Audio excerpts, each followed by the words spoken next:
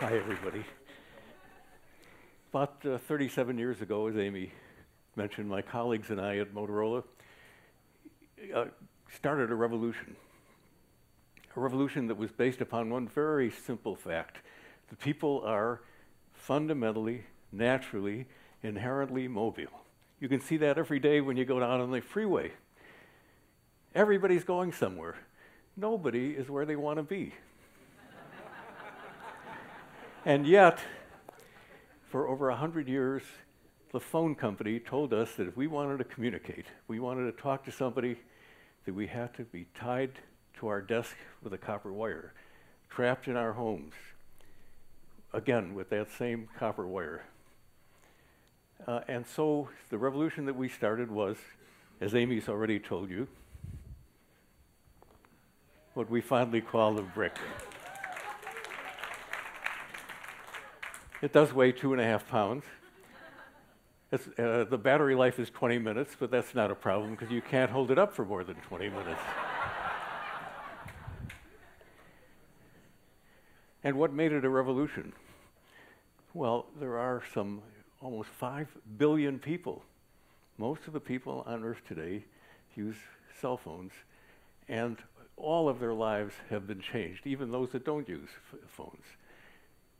Very simply put, it used to be that when you made a phone call, you called a place. Today, when you make a phone call, you're calling a person. So that revolution started. We created this phone in 1973. The service started in 83. By 1990, things were really serious, and the phone company announced that we're going to have a new revolution. We're going to call that the digital revolution. And here it is now, 2010, and we're still waiting. I mean, I'd hardly call texting a revolution. We had texting 40 years ago. We used to call it two-way paging, but same thing. Email, I hardly would call getting your email a half hour earlier while on your phone revolutionary. But there are some revolutions that wireless is engendering that are starting now. And I'm just going to spend the next 6 minutes and 30 seconds to tell you about 2 of them. That gives me 3 minutes of revolution. What a challenge. One of the biggest problems in our society is healthcare. And we spend 20% of our national gross product on healthcare today. That's going up very rapidly. The system is broken. The system is basically intended to cure disease. There is an opportunity with wireless to do something really wonderful. You're all familiar with the concept of the annual physical examination, which I do every 5 years. The physicals are virtually worthless because they take a snapshot of somebody at a point in time, and people are different. You can't tell anything with a measurement at an individual point in time. I'm not suggesting that the physical exams are totally worthless, because going to your doctor does have some value, and that may be the only value.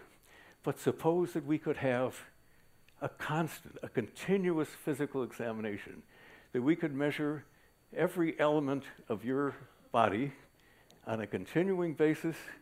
We could look at characteristics that we've determined from your genome where you're susceptible to particular diseases, and we can look out for those things. The revolution that we could engender is one of anticipating disease and preventing it rather than curing it. Huge, huge difference.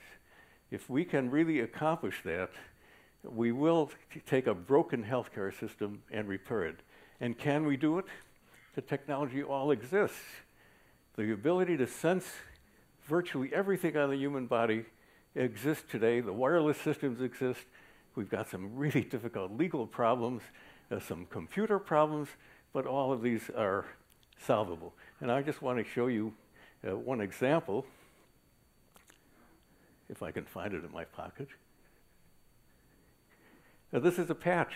This exists today. You can put on your body, and it counts the number of calories you consume and the number of calories that you use up by working.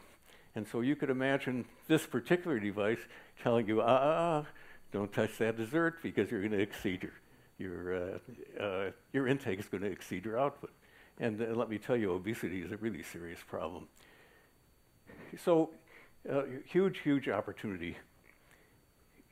But what is the biggest problem that society faces today?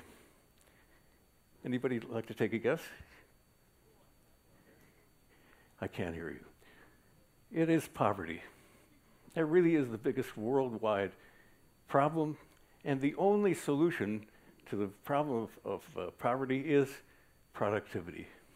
If we can raise the productivity of human beings so that there just are more things, more food, more of everything that we can spread around all the population of the world, it will solve many, many problems, much more than just the want of people, but perhaps even eliminate wars. How do you increase productivity? Well, the historical way to do that is to make capital investment. One of those capital investments, by the way, is a cell phone, and one of the big advantages of cell phones is, in fact, the improvement of productivity.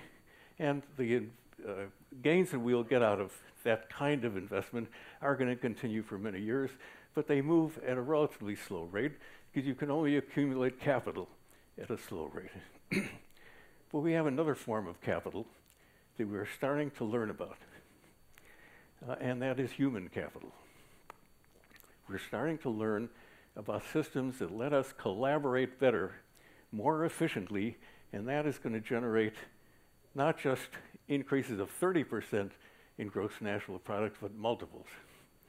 And how did I learn about that? Well, about a year ago, I got onto Twitter and Facebook and LinkedIn, not because I understood any of these things, but I really wanted to know what was going on. And it took me a long time, and it finally dawned upon me. Everybody here old enough to remember Pong, the computer game? It was totally mindless, but it trapped us. It got us understanding that the machines could be fun. That's exactly what Twitter and Facebook and all these things are. And those elements, Twitter, Facebook, are moving into the enterprise. And I'm just going to give you a very quick example of how that's going to revolutionize how we do things. And my example is going to be relevant to those of you that work for corporations. It's called the corporate meeting. The corporate meeting is intended to solve problems, to make decisions, get people to think out of the box. And the first thing they do is start creating boxes. We've got the box of the organization chart. That's where we pick the people from. We've got the box of the schedule. We can only do it at a certain time. We have the box of the meeting room. You can only get so many people in the meeting room. And on and on. And by the time you get done, you get a bunch of people stuck in a room for a short period of time, and they're told, be creative. What's the way of the future? Let's create our own group whose function is to solve a problem. Let's do some research. I think we call that Google.